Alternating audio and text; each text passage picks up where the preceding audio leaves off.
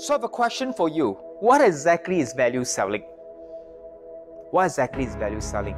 Contrary to what many people think, value selling is not about talking about the benefits that your product features can bring to their customers. Now, because we've always been told that if you're able to sell the benefits, not the features of your products, now that is value, bringing value to your customers. But look, today we live in a world where products are increasingly homogeneous. Now, how can you truly differentiate yourselves from your competitors' offerings? Unless you're able to do this thing called what? Unless you're able to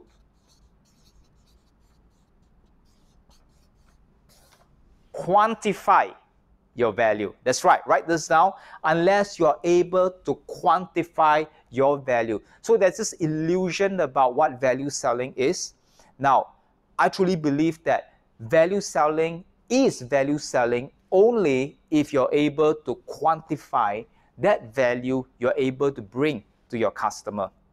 In other words, what can they truly expect to receive from you that benefits, tangible benefits, when they choose to invest in your solutions, in your products, in your services? And there are specifically two things that you can quantify as you are pitching your offer to your customers. What are they? Number one, that size of that value that they can expect from that purchase. This refers to the dollars and cents, prospective dollar values you can add for your customers when they choose to work with you.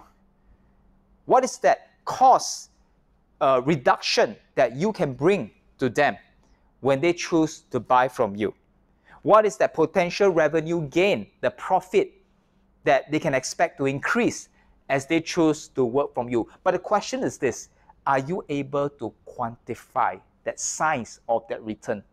Because if you're not able to quantify it, it's impossible for you to show them that value in a way that appeals to them. Number two, it's not just about the size, but it's also about the what, guys? It's about the speed.